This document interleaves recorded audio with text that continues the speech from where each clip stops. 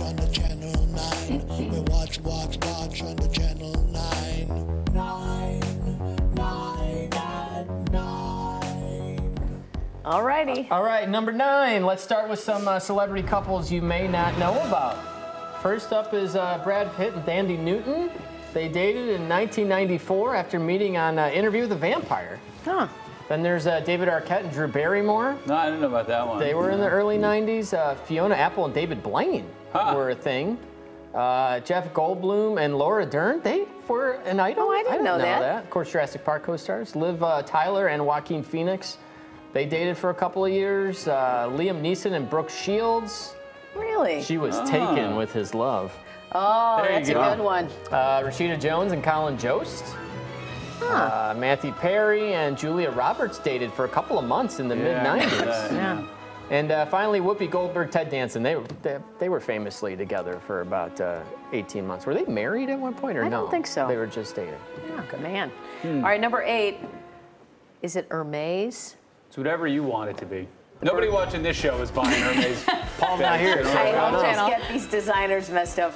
The Birkin bag. Everyone has seen this. It's still the most coveted bag in the world. It's always been popular, but with the recent passing of actress and singer Jane Birkin, who inspired the bag, it is on top of the must-have list once again. Here's how the original Birkin bag came to be. It was made to fit Birkin's needs as a young mother of 3. She was sitting on a flight with Hermes chairman Jean-Louis Dumas. Oh boy, why are they doing this? That doesn't sound right. She told him she wanted a bag with a wide flat bottom, a flap enclosure, and handles to carry all the baby stuff. She even drew a picture of it on an airplane barf bag of all things and handed it to him. Well, Dumas had the folks at Hermes produce the bag and named it after Jane Birkin, and the rest is handbag history. So what did Birkin do with the royalties over the years? She donated the money to charity. Wow. Isn't that something? It's fascinating. Like, what makes a bag like hugely popular? Like, you look at it and it just looks like a bag to me. I don't know. Nothing. You're asking the wrong women over Aren't here. there other bags that look like that? Why made that bag like the bag? I don't know. I can't imagine walking around with a $10,000 purse. I can't. I don't know. We all know your tile royalties. That's right. She's like, only 10? No way. Trying to 30, 40 range. Stop trying to appear like the rest of us. I like to jam those tile dollars in the Birkin bag. And that or samples. This one comes in linoleum. Number 7, do you like puzzles? No, not really. But if you do, I love puzzles. Here's a challenging new 1,000,000-piece jigsaw puzzle. What? I read that wrong. It's 1,000,000 pieces. There you go.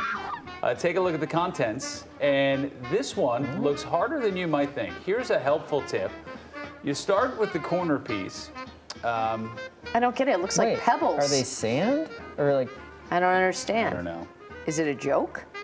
We've all been punked. I think it's a joke. Puzzles. Oh, it's a joke. It's gotta be a joke. Yeah. Right? Not a very good one. I'm not really paying attention.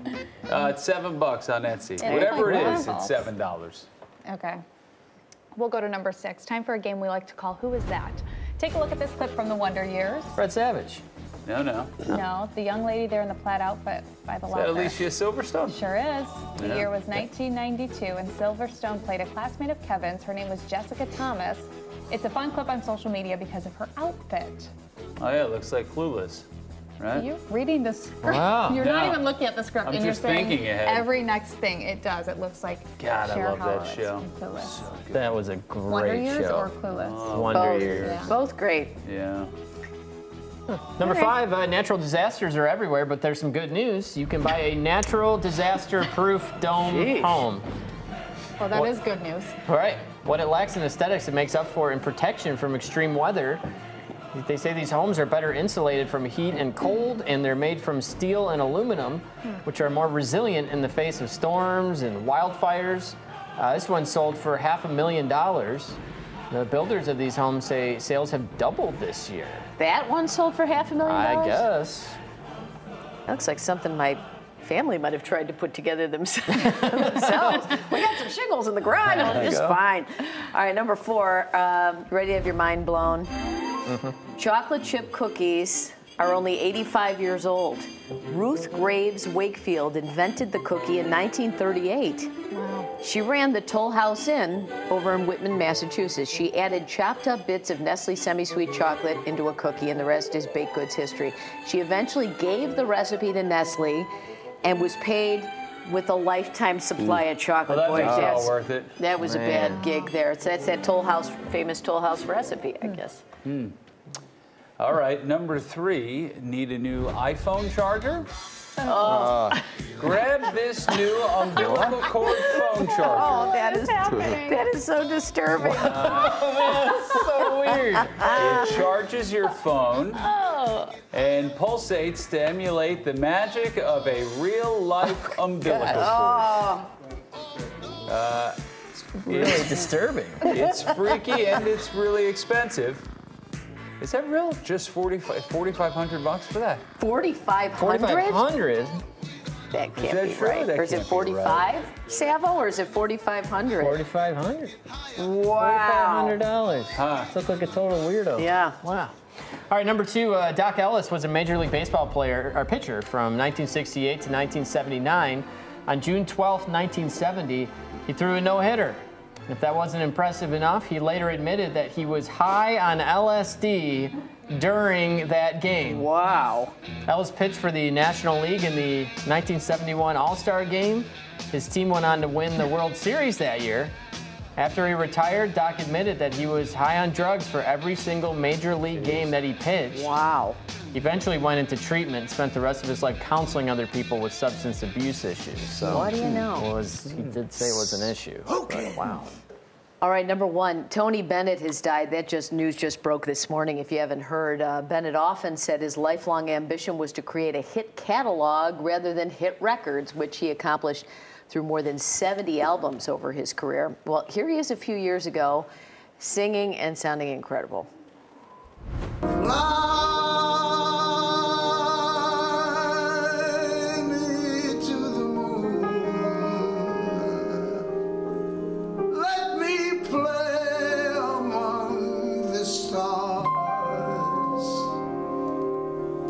Let me know what spring is like on Jupiter and Mars.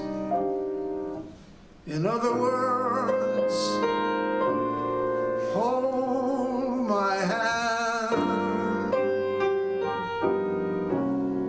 In other words, darling, kiss me.